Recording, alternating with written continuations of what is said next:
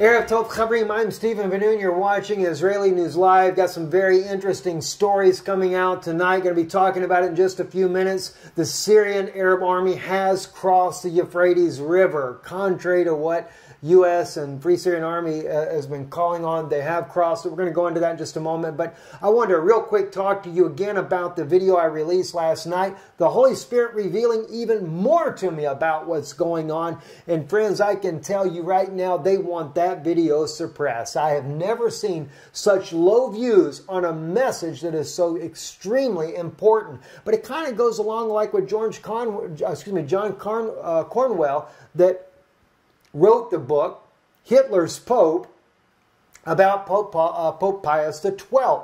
It is no doubt they don't want this to come out. They want to keep it silenced. They want to keep me shut up and in the dark. And in fact, one of the very United Nations members that came to my own home that told me to keep my mouth shut about the Vatican was involved in trying to exonerate Pope Pius XII as well. Now, I considered him a very good friend, and I would hate to diminish that even to this day, but I was taking the warning very seriously, but at the same time trying to prove that it's not the way you think it is. But nonetheless, there's still a major move amongst Jewish people, amongst Catholic scholars as well, to exonerate the Catholic Church and whitewash their sins. Because why? They're trying to get complete control of Israel and revive the Babylonian Empire. It's much bigger than what you could ever imagine. That's why we war in Syria. That's why we war in Iraq. That's why we're going to war in Lebanon. This is why the Arab Spring over in Egypt happened. This is why Hillary Clinton was exonerated for what happened over there. Because why? She is part and was working part of the campaign for the Catholic Church for that greater global dominance of the Middle East. And Israel does play a part. But you know, Menachem Begin, he threw a major curve into the whole program when he became Prime Minister of Israel. They weren't expecting him to get into office there. The very man that was part of the Erdogan right-wingists there that were willing to take Jerusalem, and they didn't care what a kind of agreement that Ben Gurion or any of the others had made in there. They didn't care about those agreements. They wanted to be one as an Israeli Defense Force. They were willing to work with Ben Gurion and Rabin and those groups that were there, that were also working clearly, obviously, no doubt, with the Pope of Rome, because as we already know, Pope Pius XII was the one that was calling for Jerusalem to be an international city in 1947.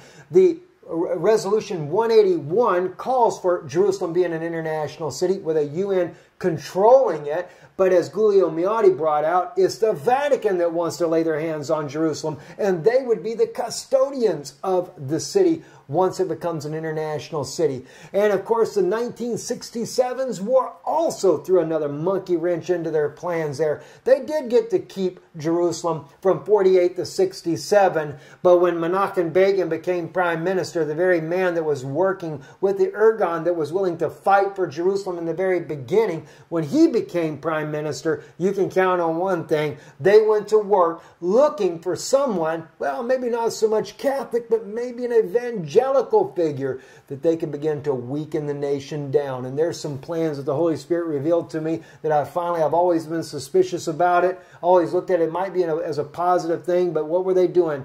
They were making ready for the future of Israel. They were grooming their man for the hour there. They would be willing to give them what they wanted. And we're going to go into that later. Won't go into it today, but I guarantee you one thing. Go back, share that video. Rome taking over Jerusalem, working with some of the Jewish leaders of their day back in when Israel became a nation in 1948. You need to share it, get it out there. I mean, gosh, if you got to take just a video link and put it on Facebook, if they don't let you on Facebook, go to there to that all these other different free sites that are out there. Share it everywhere you can. People need to know the truth. If you're going to stand with Israel, then you need to stand with Israel that are the Jews that love Israel and want Israel to be a homeland for the Jewish people without Roman ties to the land, without Rome owning 60% of the land, and without being expelled from their land because they cannot have freedom of religion. All right, so, and again, well, I can get on a whole toot about that, guys, and I don't want to do that tonight. Let's go right into what's going on here. We'll come back to this later. Just please share that video. Stand with us here at Israeli News Live. You know, we need your support as well in making these type stories come out and to reveal what's happening. And I'm going to go into this stuff this weekend. It's not going to make too many people happy because there's a lot of propagandists they got going on out there in the evangelical circles, in the messianic circles. You know, I mean, look at some of these incredible people that have exposed Rome and what they do and how the Jesuits infiltrate all the different main religions. We've had Jesuits try to infiltrate our little tiny ministry here. Why? To sway us in a direction that they wanted us to go into. I won't do it. I just won't do it. You know, and I thank God that He's opened my eyes to see what's happening. And not to say it's not been some good people, some kind people, loving people. But it's a danger. You've got to watch for it. Anyway, let's see what's happening over in Syria. As we brought this out the other day, U.S.-led coalition will not allow Syrian army to cross the Euphrates River, and Dier reports are coming out. This was coming out right there. It says the Syrian Arab coalition commences offensives towards Deir ez-Zor. The Combined Joint Task Force Coalition welcomes the announcement by the Syrian Arab coalition of the commencement of their offensives to defeat ISIS in the Khabar River Valley. Now, we listened to the to this commander right here saying that they weren't going to allow the Syrian Arab army to cross the Euphrates River, which is always kind of baffling to me. We already know that without the invitation of the Syrian President Bashar al-Assad, safe zones were set up down near Al-Tanf. Wasn't really too safe and wasn't a no-conflict zone because, believe me, when some of the Syrian Arab army forces were going near Al-Tanf, they went ahead and bombed them. So not so much a deconfliction zone, just a land grab is what it really comes down to being. And just like right now, the Kurds, you think, Kurds, my Kurdish friends, do you think that the U.S. military and the coalition there, they give 5 cents about the Kurdish people? No. If they did, they would have never allowed the Turkish people to bomb you over and over and over again. No, they used you for the purpose of gaining the land there in Syria and Iraq because it's rich in oil. And they need you as a partner. Because Bashar al-Assad's not going to be a partner with the United States on the oil reserves that are there along that river valley. And that's why they're going to do it. But anyway, the interesting news is the fact that the U.S. actually crossed that river. Look at there. Here I am on Reuters. Because it speaks about the Syrian Arab army getting across that river, they put a block out even on Reuters. They don't want you to know about this. So let's kind of try to bring it back up again, if it'll even come up on the screen here. They definitely do that. Watch, let's see if RT's up. Well, we got RT up. You know why? Because it was actually in the Arabic language, so it doesn't pick up very well. I just used Google Translate to translate on here. Now, their translation is not the best in the world for the Arabic language, so I'll let you know what the gist of the story is. The Iranian Revolutionary Guard has penetrated the U.S. military command centers in Syria and Iraq. It does not say whether or not, according to the article here, it does not say whether or not Syria did this through infiltration with manpower or if they have infiltrated the U.S. command center in Syria and Iraq via cyber espionage.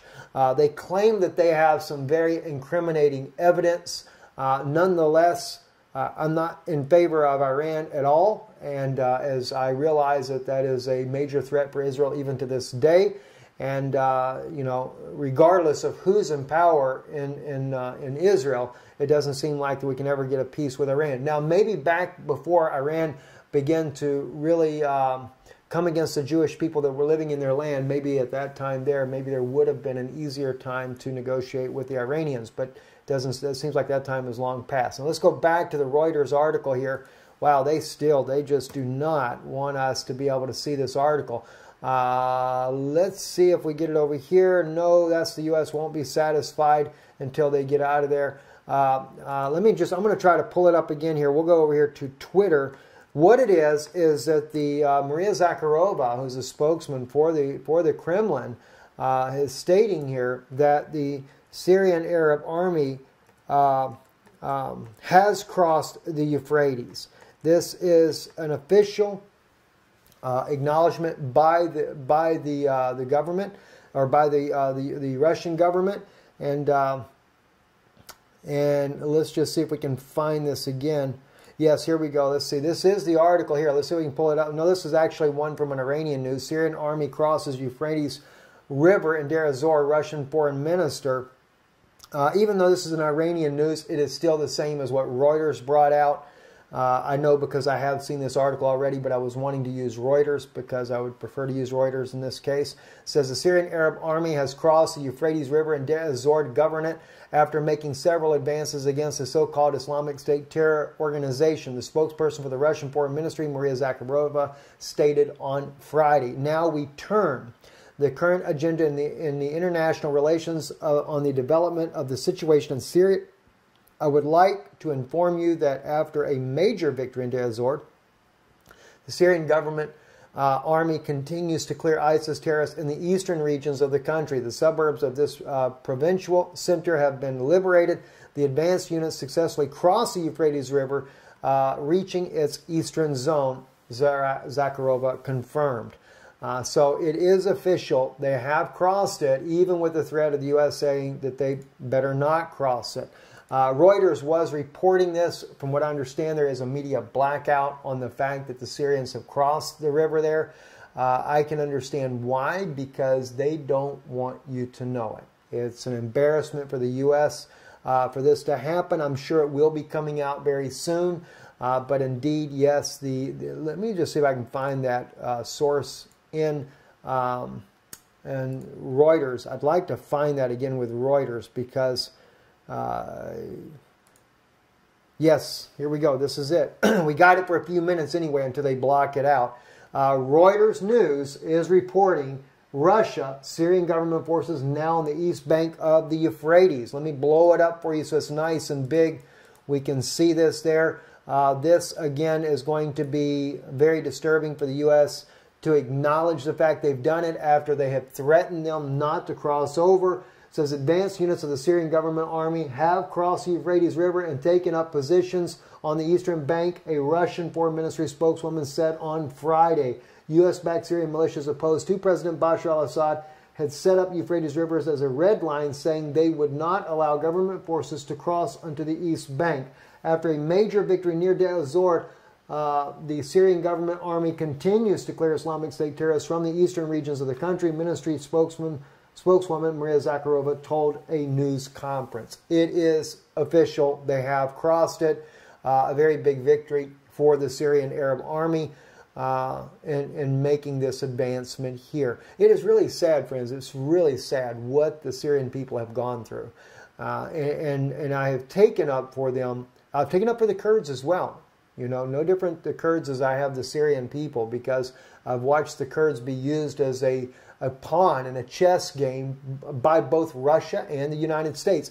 Both of them saying they were great fighters against ISIS, but yet neither side was really willing to come to their aid. The United States, I was in when the United Nations was meeting, talking about a ceasefire in Syria, and they had brought over the Free Syrian Army to their headquarters there in Europe. And we were there. We were actually in the hotel where the Free Syrian Army was being kept at, and the U.S. negotiators were meeting with them. But when it come to the Kurds, their representative, he came there to Geneva, but he wasn't allowed in the meeting whatsoever. He wasn't even allowed to come to the meetings at all. The U.S. didn't want him there. But now suddenly the U.S. likes the Kurds. And for Kurdish people, you guys are just really dumb for even falling for this. You're just part of a political pawn. And I understand, you want your own country. And when you look at it, there's one young lady there. Let me just see, I'll pull her up real quick because I've seen her at the top as I was going through. Here we go, right here. Partisan Girl herself. She had pulled up a map, and I want to see if I can pull it. Yeah, here it is right here on her page right here. Very interesting map right here. She shows the map of the Kurdish population in Syria versus the Kurdish land grab in the northeastern part of Syria. All right, now here is what she's showing as a land grab. They've taken up all this land right here, and they're pushing to take all the land all the way down here, down to the bottom parts, what they want to get as well, because the U.S. needs the Kurds to have their own place called Kurdistan, and of course crossing over into Iraq as well. They want to have all that. Now, then she shows where the map where the Kurdish people actually reside, which is the gray area here on your map. You may not be able to see that very well.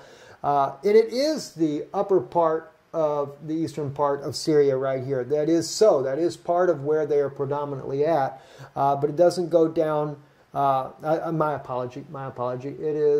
It is just up here in this far northeastern part of the Syrian country here. Not all down through here. Not down by Dier and places like that where they're trying to create their own state.